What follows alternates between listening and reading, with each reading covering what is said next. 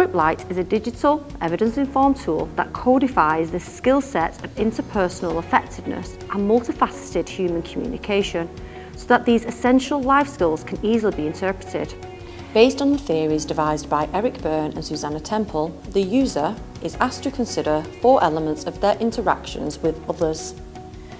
The first task is a self-reflection. Users identify from a list words that they can associate themselves in their entirety, so both at home and school, with saying. However, as so much of what we say isn't just about the words we use, users also identify their tone, their gestures and their attitudes. This process is repeated with others, where peers or colleagues complete the tool with the user in mind. The completion of these tasks on the Group Light platform takes a matter of minutes. What is produced is a digitised bar chart figure that provides a framework for understanding and adapting their own behaviours, so that support, challenge, playfulness and manners can be enacted and reflected upon in thoughtful and positive ways.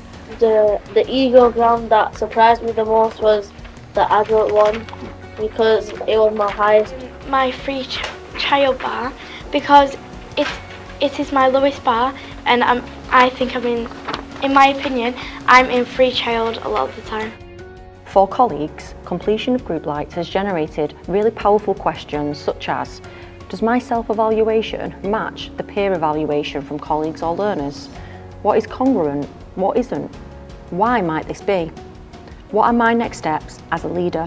What I was quite surprised at is that my mean it when I say no wasn't as high in other survey as it was in my self-survey. So that made me reflect upon perhaps there hasn't been situations that I've not been able to challenge and mean it when I say no truly.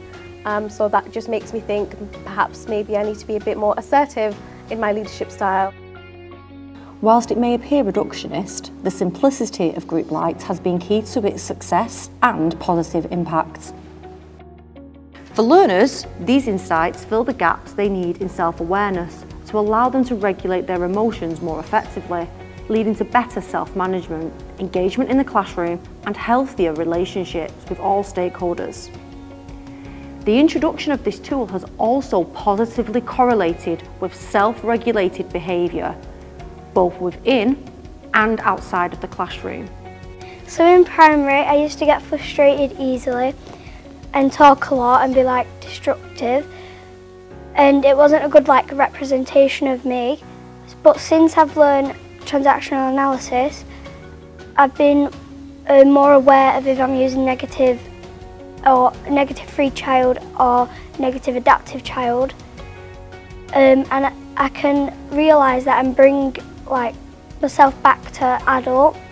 I find it easy to communicate with my parents about transactional analysis because they said that it's an easier way to say that you're being calm and focused at the same time.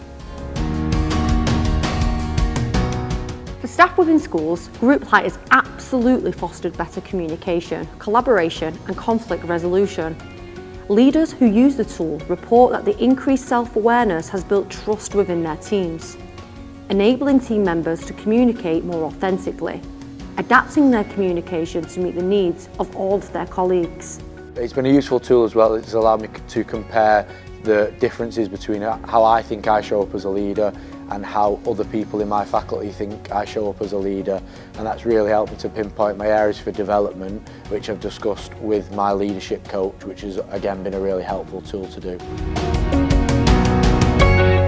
As nothing will make us happier or sadder than the quality of our relationships with others, Group Light can have a very positive impact on well-being, is accessible enough to be enacted in any team or classroom, and comes with delivery and coaching support.